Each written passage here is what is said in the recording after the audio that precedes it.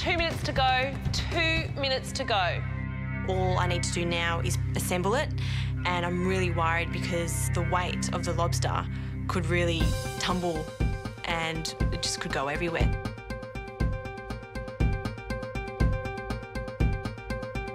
Well done. OK, you've got 60 seconds left. It looks fantastic, Charles. Away you go. That's away. Beautiful.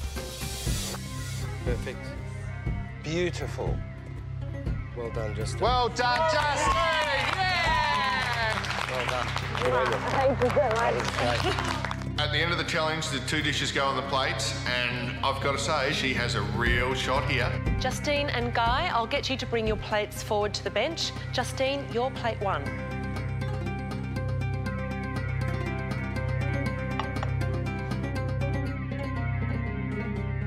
And Guy, that makes you plate 2.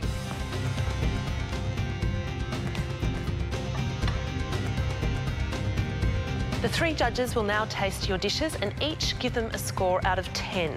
The winner will be the person who gets the highest score out of the combined total of 30.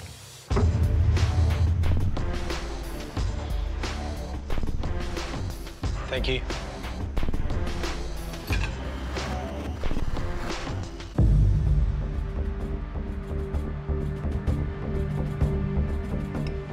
The lobster's well seasoned. Mayonnaise is nicely made. It's nice and thick and got a lot of flavour. You even pick up some of the beetroot juice, which is a nice sweet overtone on the end of the palate. But the lobster is a little bit undercooked for me. Happy to eat that, but presentation could be better.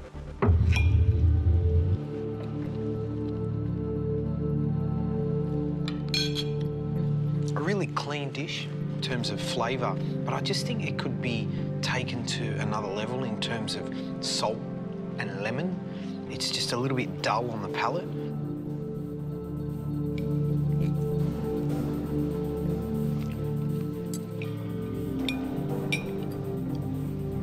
It's a little bit lacking in terms of the execution, in terms of some of the technique in how the lobster's cooked, and the absence of any real acidity to balance the richness of the mayonnaise and the seafood.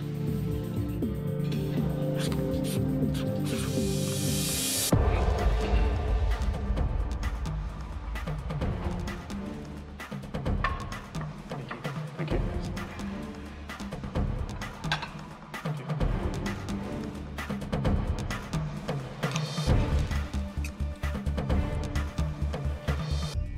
Lobster's cooked nicely, I think. The medallion that I had was really nice, tight, round, firm, good texture.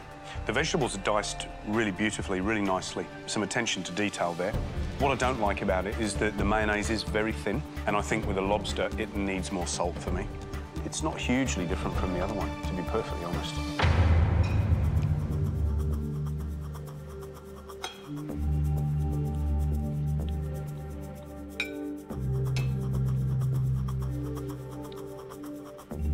The mayonnaise, for me, is not a mayonnaise. It's more like an eggy vinaigrette. Hence, we can see all the vegetables. So, you know, what is it supposed to be, a mayonnaise or a vinaigrette? Oh, I'm sure it was supposed to be a mayonnaise.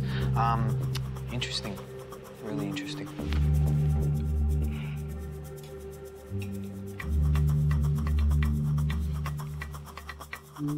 The lobster is beautifully cooked. The salad is as much about the peas and the carrots as it is about the potato. The potato probably could have done with a couple of seconds more, but it's not to such a detriment that makes me not want to eat the dish.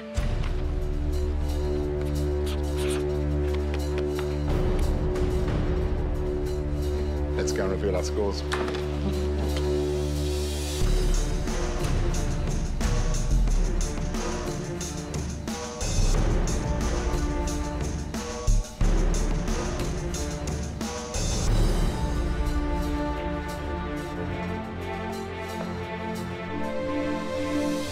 Justine, you've just faced off against renowned Italian chef Guy Grossi.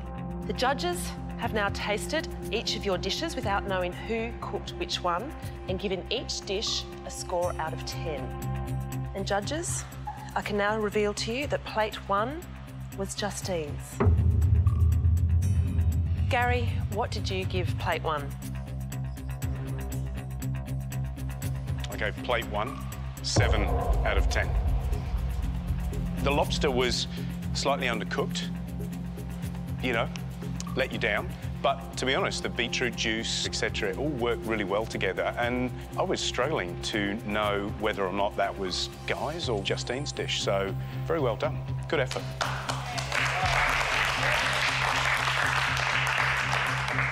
Matt, what did you think of Justine's dish? I scored plate 1, 7 out of 10. What a perfect execution of a Russian salad. A little bit soft in the potato, but it held together and it stood proud and handsome on the plate. Well done. A little bit of problems with the lobster, but otherwise, really impressive job, Justine. Congratulations. Thanks, Matt. George, what did you give plate 1?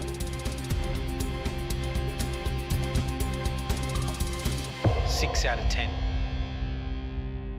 The lobster was a little bit undercooked, but that potato salad was delicious. Well done.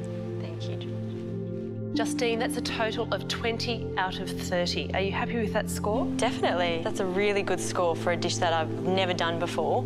Very happy with it.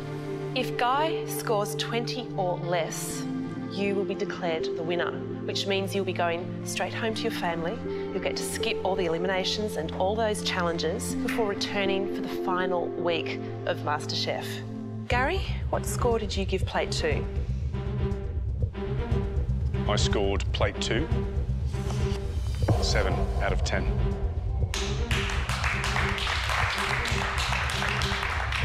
The lobster was cooked perfectly. In terms of plate 1, it was a clear difference. But the mayonnaise was really thin. For me, the appeal of the thick mayonnaise in Justine's dish was much more comforting. Matt, what score did you give Guy's dish?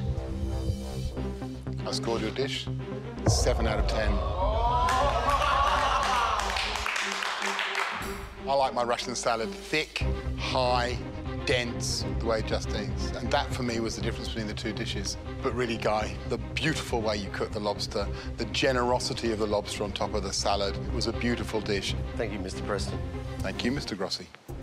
Justine, you scored a total of 20. Guy, so far you have scored 14. If you score 7 or more right now from George, you will be declared the winner. George, please reveal your score and the winner of the challenge. Oh. 7 out of 10.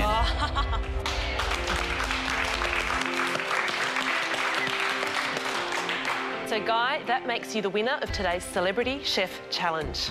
I love the dish. The lobster was cooked to perfection, and that's really important, especially when you're playing with something so expensive. So, yeah, beautiful. Well, Justine, you were unable to beat Guy Grossi today, but there was 1 point separating you, which is just incredible. Well done. Thank you. I just want to say thank you to you, Guy, because you were a fantastic mentor and you've taught me so much today. You've been a brilliant pupil. Thank you very much. Thank you. If she keeps up her attitude and keeps up her devotion and dedication to it, she definitely has the makings of a great chef. Mr. Guy Grossi, thank you so much for bringing a little bit of Melbourne Italian to the MasterChef kitchen and, of course, teaching Justine your signature dish. So thank you very much for coming. What can I say? But parting is such sweet sorrow. Goodbye, Justine. Au revoir. Buonasera. Buonasera. Good luck to all of you. Buonasera. Yeah, look, Justine can be proud as punch today. She did what she wanted to do and stayed calm, delivered a great dish. I think everyone's very proud of her. I think her mum at home would be proud of her. And I think Gary and George and Matt are as well, so well done. Justine, beautiful job. After seeing the dish you put up today, I've only got 2 words to say to you, and they're serious contender.